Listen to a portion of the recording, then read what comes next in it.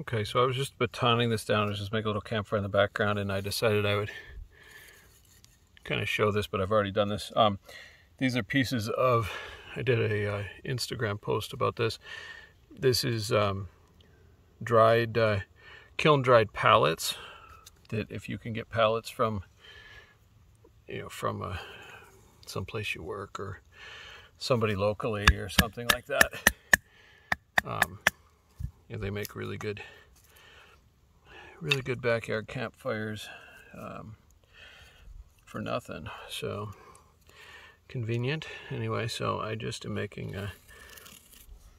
just a couple of feather sticks. It's dry out. It's not like it's wet or anything. These things don't feather the best because they tend to make either really big, like actual, I guess what people call feathers rather than curls. I don't know, there's always debates of that stuff. But the knife will dig in sometimes. And sometimes you can't get a very good curl because it's a kind of the way the grain goes. But I don't need much. I was just monkeying around, and of course it's out of frame. I'm terrible at this YouTube thing. Alright, so that I'm going to throw over there in a second. I'll make this other one. The point that I decided to make this video, so you have to switch because of the grain. The grain goes weird directions on these sometimes. Alright,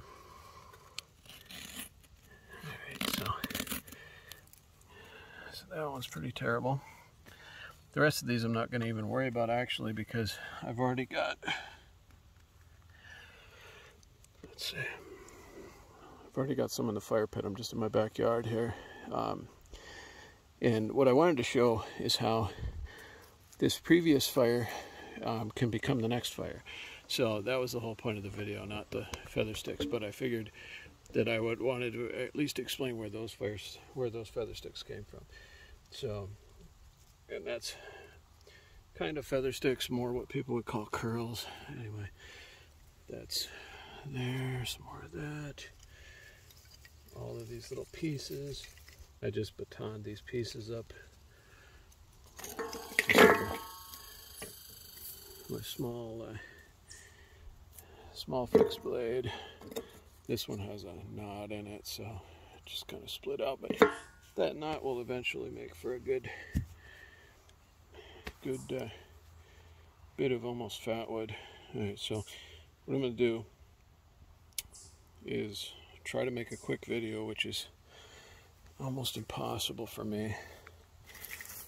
So I'm going to see if any of this stuff from the previous fire, this stuff will kind of become like char.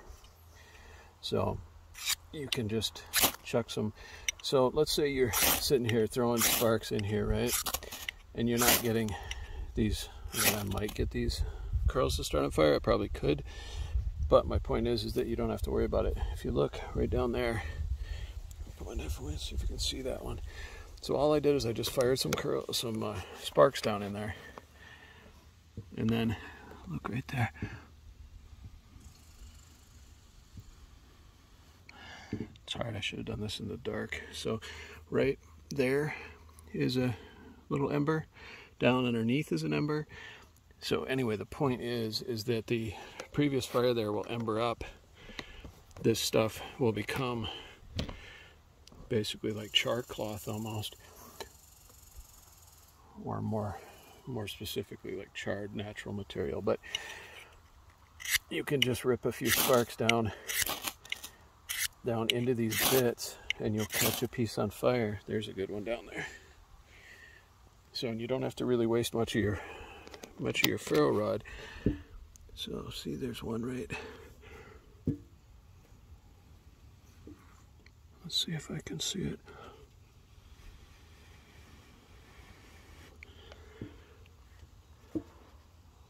Okay, it's right there. Let's see. All right, so I think you can see that. Anyway, you catch those on fire, and then you basically go to what would be a more specifically a friction fire, almost like an ember fire.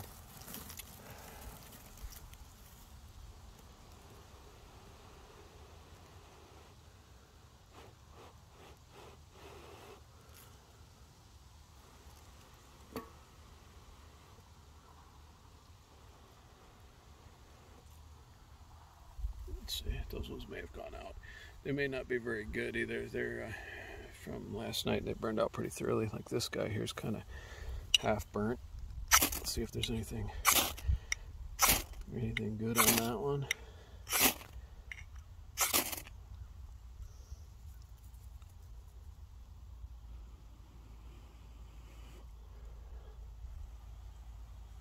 There's one down underneath there.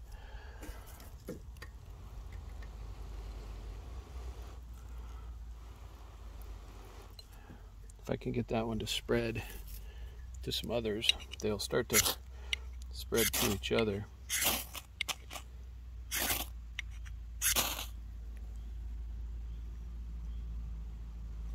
that one, I don't know if you can see that one, yeah, on the tip of there. Let's look at that guy. Let's push that up underneath there and really blow on it and see if we can get it to catch these feathers on fire. See that smoke? Okay, that's what we want. So this works way better when you're not trying to film a video with it.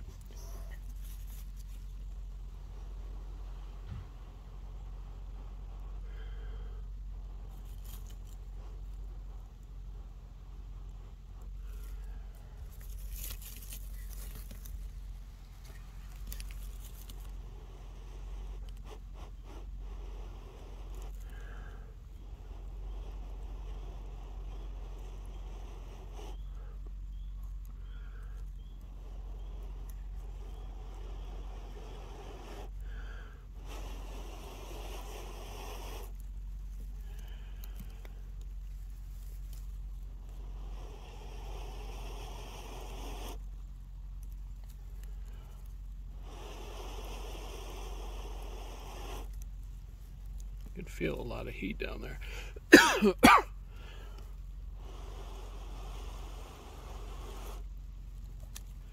All right, almost.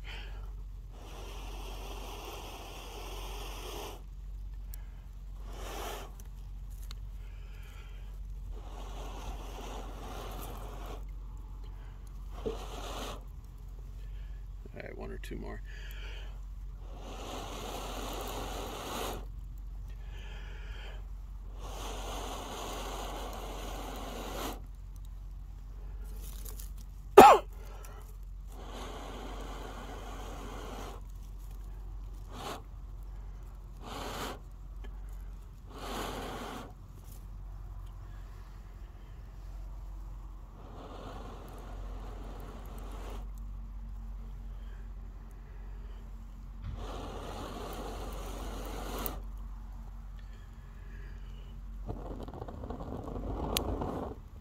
Okay, there we go. So that took longer, of course, because it's on video. But this is a technique that I use all the time. I don't know. I mean, I know that other people have probably done it or do it. You know, I mean, ideally you'd have cotton balls or something else, you know, but you're wasting that stuff. You know, you've got this all this charred material down here that you can just chuck a few sparks into and, you know, turn that into a fire without really wasting anything but a couple of sparks. So it's kind of that next fire mentality. If you look underneath, once this gets going, you can see tons of ones from before. Like, you can see that entire bed of coals under there. That bed of coals you're just bringing back alive. So you're technically almost like reviving that bed of coals from last night again in the morning.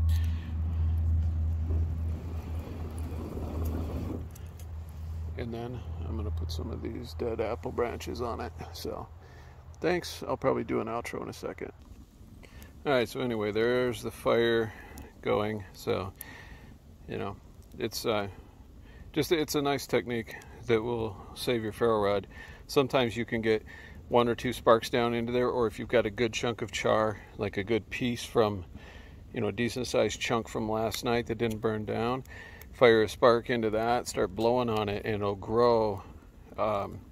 It'll grow and grow and grow like that piece that I had, and it'll grow and grow until it becomes, you know, basically a huge coal. And if you can get it to spread to the coals underneath, and then just blow on it, and poof, it's like friction fire, and you don't use anything but basically a knife and some feather sticks and a couple of sparks. So anyway, thanks for watching.